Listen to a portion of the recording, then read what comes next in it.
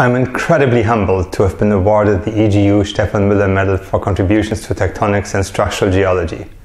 I believe that this is the first time that the medal has been awarded to one of Stephan's namesakes. Let me start by saying that I would not claim to be any sort of structural geologist. I'm very much on the side of tectonics and probably only deserve half the medal.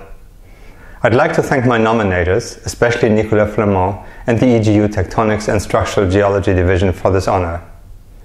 I was once asked to describe in 3 words how I got to where I am. The answer is, go west twice. My academic journey has had some similarities with that of Stephan Mueller. I was also born in Germany, but in the northernmost state of Schleswig-Holstein, while Stephan was born in Bavaria. Both of us spent time at oceanographic institutions in the US. Stephan at Lemont, working with Morris Ewing, while I did my PhD at the Scripps Institution of Oceanography, working with John Slater and David Sandwell. Stephan went back to Europe, while I kept on moving west to Australia. Both of our careers were very much underpinned by international cooperation. But unlike Stephan, whose work was focused on seismic imaging and lithospheric structure, I developed a fascination with global plate tectonics and particularly the ocean basins. This direction was kick-started by my undergraduate mentor, Jörn Tiede, at the University of Kiel, who sent me to the US to work with John Slater to build a global tectonic and paleodepth framework for ocean basin evolution.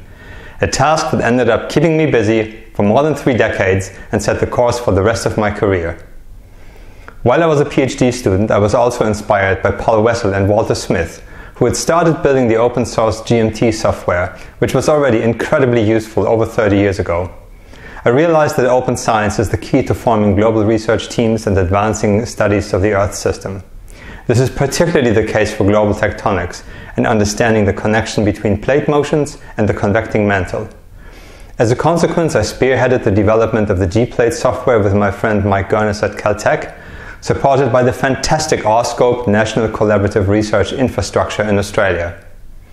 G-Plates and its companion Python library PyGplates have underpinned and aided countless research projects around the world, and many of the authors involved have in turn made their tectonic models available to the public, allowing the community to build better and more detailed models as time goes by.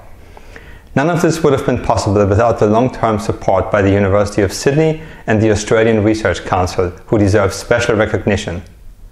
Lastly, I'd like to thank my wife and research collaborator Adriana, whose enthusiasm for understanding the sedimentary history of the oceans has led to a range of new applications at the interface between tectonics and sedimentology. Teamwork has underpinned my entire career, and the Stephan Mueller Medal is really a recognition of the amazing Earthwide research group and all my students, postdocs and collaborators in academia and industry with whom I have worked over the years. Thank you.